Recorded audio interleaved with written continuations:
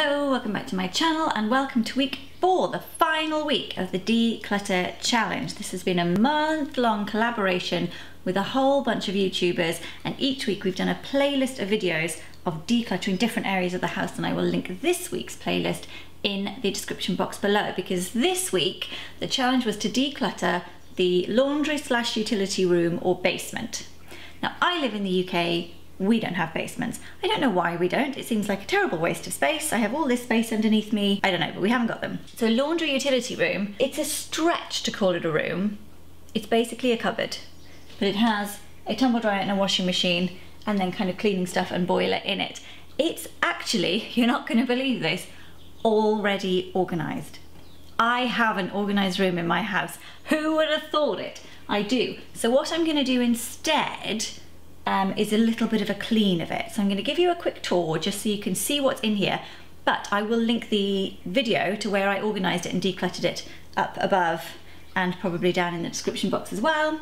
Let's have a little look-see. Okay, so this is the inside of the room. We have the washing machine at the bottom, a tumble dryer on top of that, and then washing powder, bags, iron and things stacked on the top, and then a little ironing board down the side. Coming around, we have the boiler, and then we have this little broom and shopping bag holder on the wall, which has got mops and things like that on it. So lovely and organised and nice and clean, eh? But take a look under the surface and oh.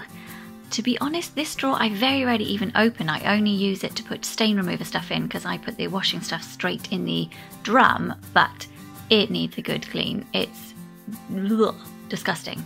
So I'm just going to give it a good soak and a good clean. There are lime scaly marks at the top of the 3 trays. Those marks I can't get off. I'm not going to worry about that too much. I'm just going to get off the soap scum and grime and yuckiness just with a little scrubber and then a toothbrush, and then do the inside as well.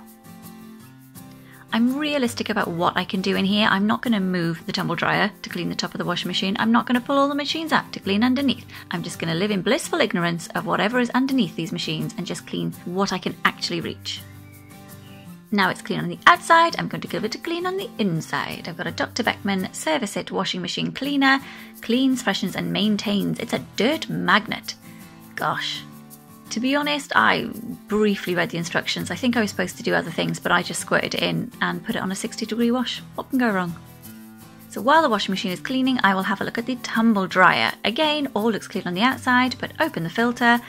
It's not so clean, is it? No.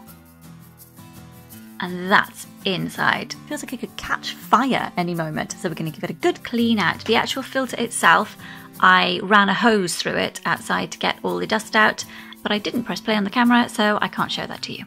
Whoopsies! Slightly gutted that I did this after I cleaned the washing machine, because then I tipped a load of dust and fluff onto the washing machine and had to clean it again. So that's a lesson learned.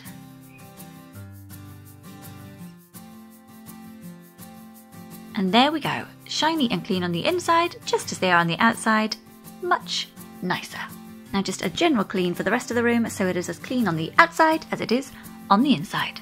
And that's it, my beautifully clean and already organised utility room. I hope you enjoyed this video. If you did, please press like, please subscribe to see more. Don't forget to check out the playlist of all the other videos, that is linked below, and I will see you very soon. Bye!